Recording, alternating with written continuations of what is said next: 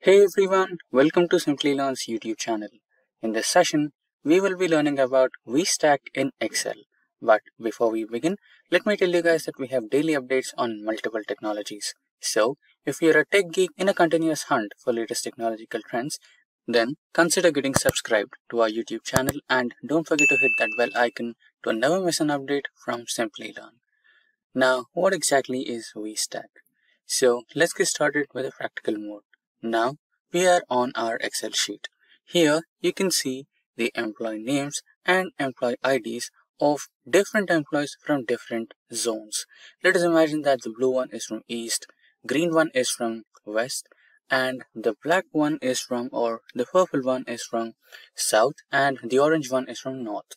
So, this data is a little small, but what if we had a data with hundreds or thousands of rows, including all the employee names, employee IDs, or another relevant data type like sales of an employee and his employee ID. And you were supposed to combine all the data from all the 4 different zones into one single sheet. It would consume a lot of time, right? So recently, Microsoft has released some latest updates based on arrays and data. So one of those is VSTACK function in Excel. So how to use it? Since it is a latest function, I recommend you to go to the file menu, and in the file menu, you can navigate to account, and in the account, you can see the option of update options.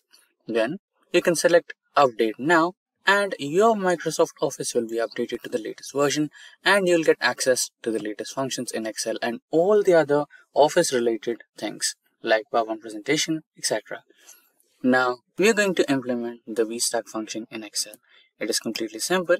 All you need to do is equals to stack and then select the data. Remember to select the data from column A and cell 2 or the row 2. We are not selecting the employee name and employee ID. We are just selecting the data. Now separate them by comma. Then again, this one here, this set, and again this one. And again, lastly, this particular last set. Now close the bracket and press enter. And there you go. You have all the employee names and their respective employee IDs all together in one data set. So this is how you use VSTACK function in Excel, and there are also a few more new updates from Microsoft Excel, and we will discuss on them sooner. If you have any queries regarding any of the topics covered in this session, or if you feel that we have missed out something important, do let us know in the comment section below, and our team of experts will be more than happy to resolve all your queries at the earliest. Until next time, thank you, stay safe, and keep learning.